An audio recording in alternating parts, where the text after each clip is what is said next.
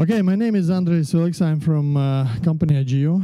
I'm more than 20 years in the surveying industry, and from 2016, sorry, we are working with YellowScan. We start like a surveyors, and now we are distributors in the Baltic and region we have. So today I'm gonna tell you a little bit different volume calculation. It's about not when you are trying to... yeah?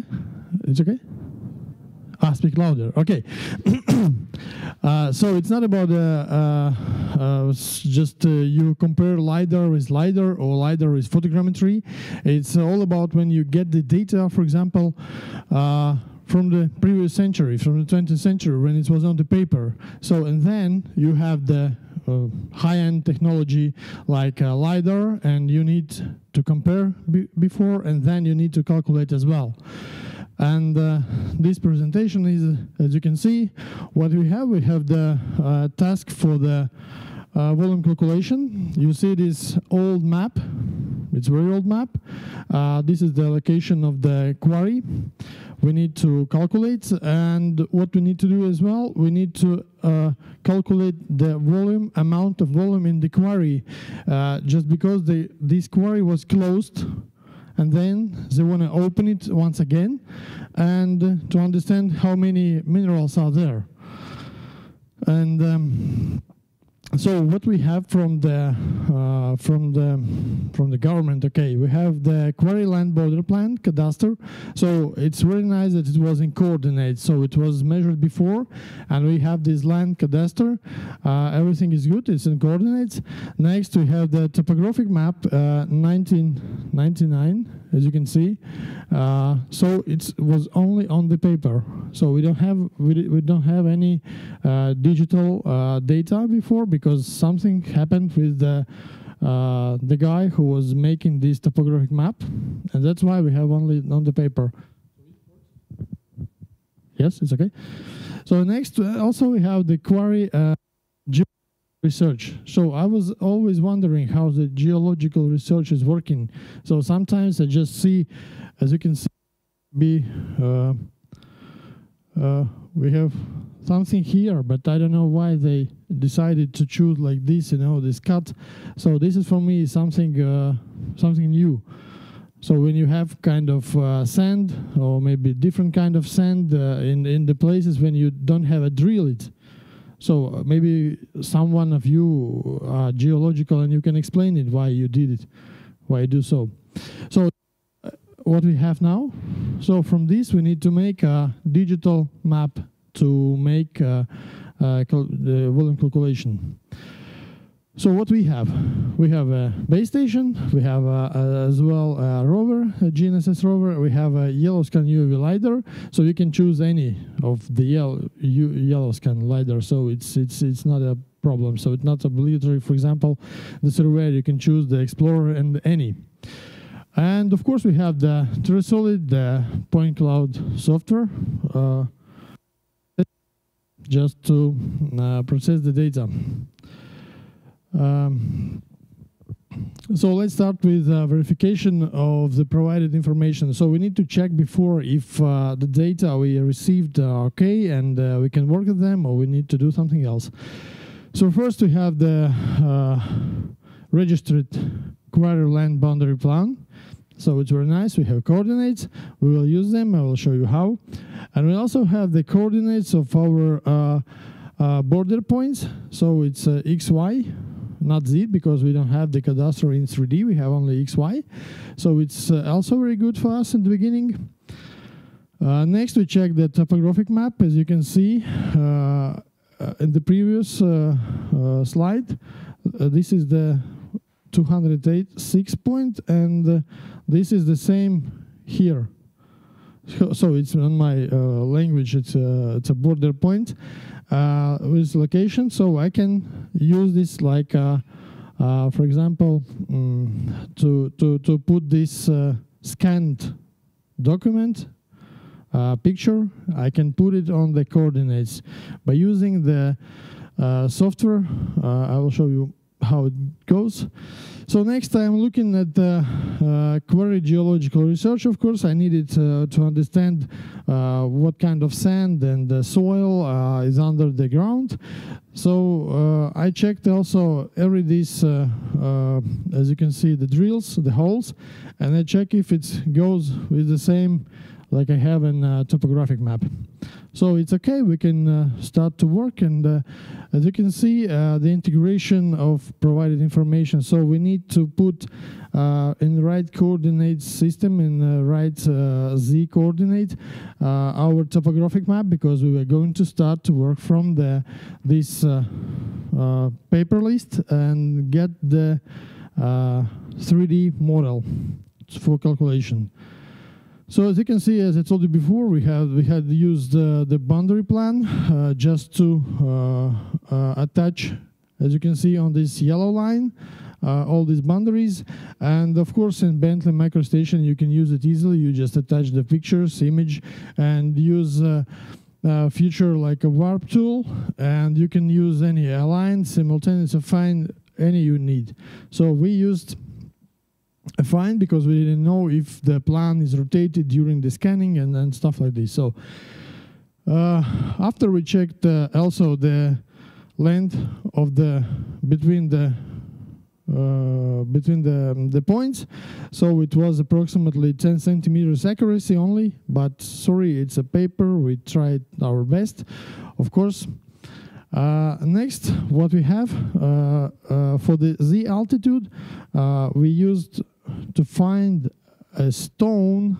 Here is the stone with a mark on it. So we went with GNSS station, just take a measurement, and all these, as you can see, the altitude, the Z coordinate was placed on the right position.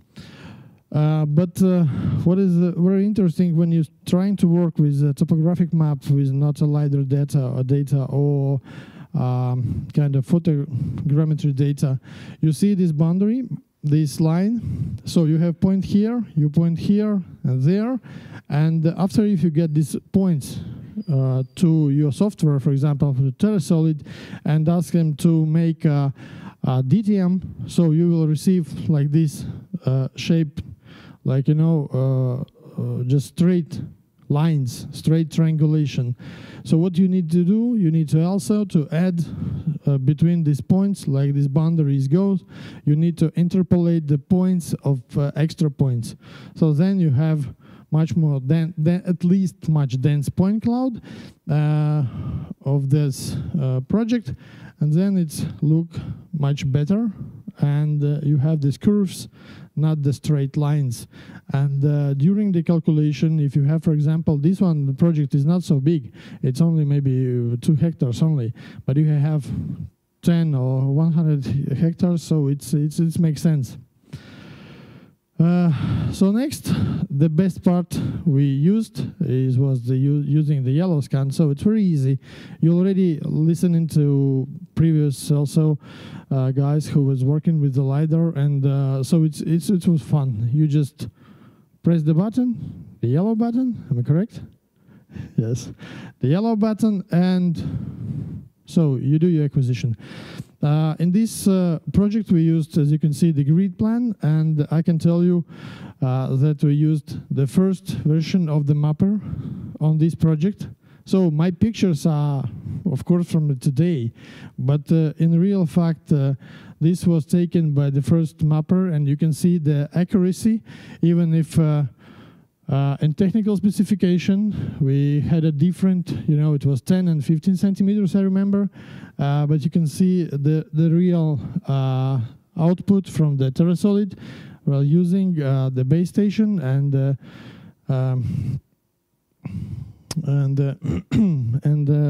rover. So it's pretty good results, and so next we can easily use this data for the calculation. As you can see, YellowScan UAV data processing. So now we have the YellowScan cloud station, but before we used quantum QGIS. Yes, it was QGIS. And the DTM of the point cloud also is very good and nice, so that moves. So it's all about the precision as well, so everything is good. And we also need to make the simple topographic map in scale 1 to 500, and you can see how it's easy and fast it was able to do. So next, calculation of the remaining minerals reserves. What we have now, after all this data preparation, we are good with the old data, we're good with LiDAR data, and so we are ready to calculate, I think. And this one table is the XYZ of the old data from 1999. So we use all this DTM, and as you can see, we were able to show the contour lines of 1999 year, top soil layer thickness. So also with the LiDAR, it's much easier to understand the soil. It's not like, you know, we are working with this geological data, and you see the straight line from point to point, but in real life, you have the soil. It's not coming like a straight. It's not an asphalt. It's not a road. It's a real quarry. And then all the information you have, you need also to use the LiDAR data to be as much precise as you can. So we also had the sand bottom layer. You can see it was easy to produce with TerraSolid and the data we have. Next, we have the thickness of excavation sand.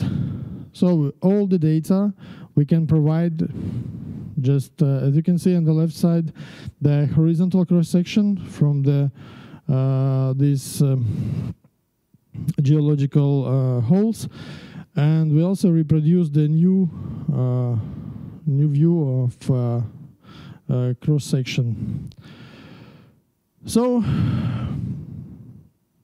this is the conclusion, and what we have in the total remaining volume was 23,000 cubic meters, as you can see, and we did it project. So the paperwork was 2 months, and the real work was 1 week. So the paperwork you just can't imagine how it's hard just to register the data, because we needed to provide and tell this how we did it. You know, it was approximately 10 papers of each our movement, why we use LiDAR, how we make this, the precision, this and that. So it was terrible, but we did it, we get the money, and we're happy. So this is all. Thank you very much.